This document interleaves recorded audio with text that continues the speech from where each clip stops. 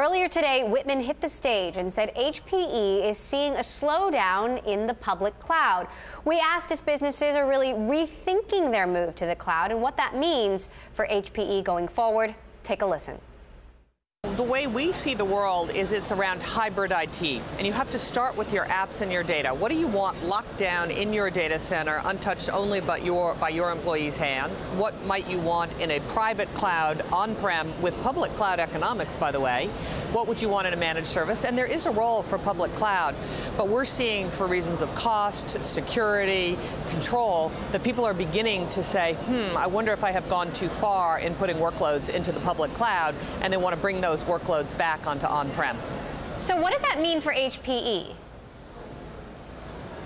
Well, it means that we have to do what's in our customers' best interests, and their best interest is all around creating a multi-cloud environment, a hybrid IT environment, where they can have the right landing spot for their applications and their workloads, and we make sure that they don't end up with vendor lock-in. You know, a lot of people say that once you move something to the public cloud, it's very difficult to move it back, and it's very expensive. So we want to just give customers choice and make sure that we do for them what is best for them.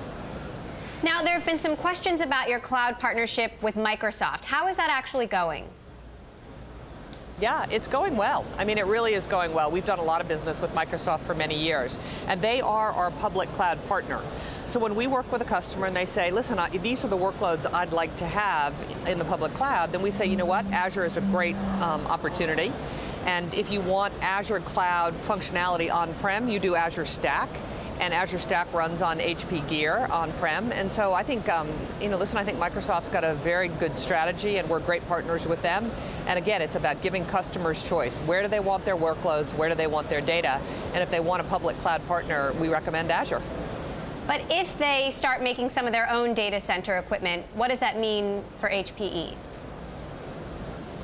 Well, this is a dynamic industry, and it's interesting.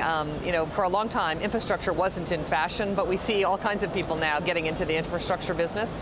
So if that's what Microsoft does, then we'll try to figure out how to, have a relationship around co-opetition. Sometimes we cooperate, sometimes we compete. We'll figure out how to work with them. We admire the company a lot, and we'll figure it out. Now, tech stocks have been on a tear since the election, despite political uncertainty. What are the market dynamics that you see helping or hurting HPE?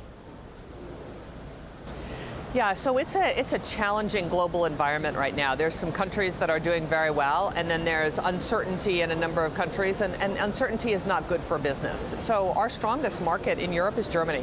Germany's doing incredibly well. We're selling a lot of business in Germany, but the UK is challenged. Public sector spending is down.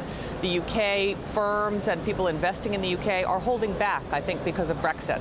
And it doesn't mean they won't spend, but they're kind of paused and saying, gee, I don't know what's going to happen here. Maybe I should just take a little time to think it through. Japan actually is pretty strong for us right now. Australia is coming back. Latin America is doing very well. And the U.S. continues to be a little uneven. Sometimes, one quarter it's quite strong, and then we see a little bit of weakness. So it's a mixed environment. But, listen, we have to make it work in every environment. So we sell as hard as we can and try to give its customers as much choice no matter what's going on in the backdrop. You've led several different high-profile technology companies. I'm curious what you think about the unicorn startups, what you see them doing well, what you see them doing poorly. Yeah, so listen, the startup scene in Silicon Valley and elsewhere is alive and well. I mean, it's a renaissance of innovation. I mean, think about what you're seeing. And listen, there's a lot of very innovative companies that are unicorn valuations. What we are seeing is the ability of venture capital money to keep funding money-losing startups is we're starting to see a pullback there. And one of the reasons that we were able to buy SimpliVity is it wasn't clear they were going to be able to raise a next round, and they needed to be tucked into a big company. Nimble had a great fundraising round, but felt like now they needed to be tucked into a big company. So we think there's always going to be unicorns, there's always going to be new companies, but we think it does present an opportunity for us as we think about our M&A strategy and our innovation strategy. HPE is heavily investing in what you call the machine, or your vision for the future of computing. How will this help customers in the future, and how is that vision evolving? So one of the big challenges our industry faces is the demand to build data centers, the demand for space, and the demand for energy is unsustainable. I mean, we work in parts of the world where there is no more energy on the grid.